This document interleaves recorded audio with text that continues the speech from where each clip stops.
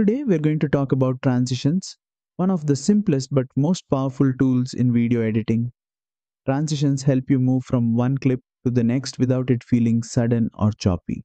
To get started, make sure you already have at least two clips or images placed next to each other on the timeline. Now, if you look closely between the clips, you'll see a small square icon right in the middle. That's your transition button. Tap on it and the transition effects menu will open. Kinemaster has a lot of built-in options organized into categories like classic fades for smooth edits, 3D effects for dynamic spins, fun animations for creative projects, and powerful transitions for dramatic impact. Simply tap on a transition and you'll see a live preview in the preview window. This makes it easy to test out different looks before deciding.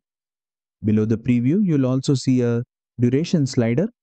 Drag it to make the transition quicker, great for energetic videos, or slower for a smoother cinematic feel.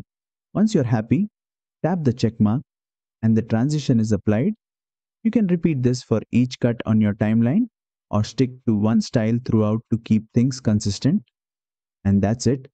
You've just learned how to add and customize transitions in Kinemaster. It's a small detail, but it makes your video flow feel much more professional. If this tutorial helped, don't forget to like, share, and subscribe for more Kinemaster editing tips.